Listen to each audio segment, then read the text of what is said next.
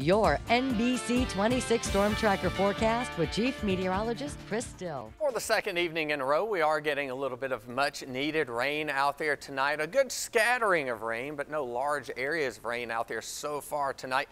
We'll start out in Aiken County. That's where most of the rain has been across eastern and southern portions of the county. Notice everything's moving very slowly tonight, if at all. So where we do get a thunderstorm to form, it's just going to have to kind of sit there and rain itself out. So there could be a few pockets of locally heavy rainfall. Off to the north in McDuffie County, north of Thompson, we're talking about a few splash and dash showers out there.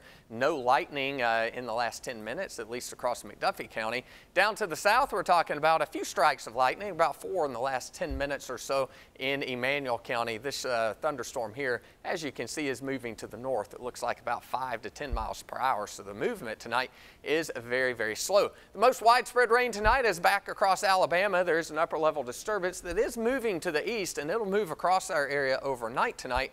The only trouble is we're going to lose most of the heating of the day, so I do expect that to weaken a lot, if not fall apart altogether, but it will have at least a 30 or 40% chance of rain out there through the overnight hours tonight. On our live tower cam tonight, the clouds have dissipated a little bit over the past hour or so, but a few fair weather cumulus clouds here in the Augusta area.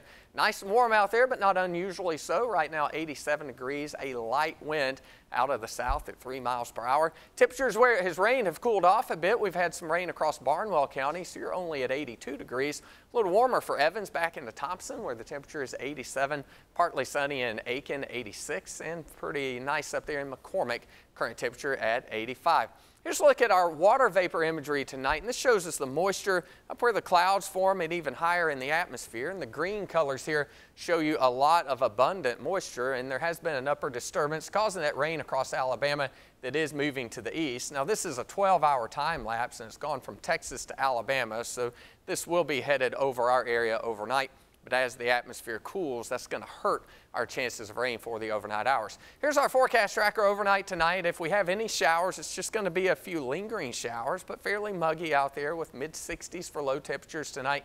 Headed into your Thursday, a mix of sunshine and cloud cover, really about like we saw today. We'll have a 30% chance of storms in the afternoon.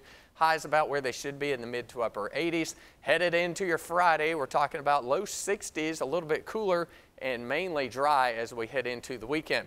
Thursday, 20% chance of rain 7 o'clock in the morning, 64 for the afternoon, 30% chance for a few pop-up storms. High temperatures there in the mid-80s. Our 7-day forecast is going to show mainly dry weather for the weekend and seasonably warm. High temperature 89 Saturday and Sunday, maybe a stray afternoon storm by early next week.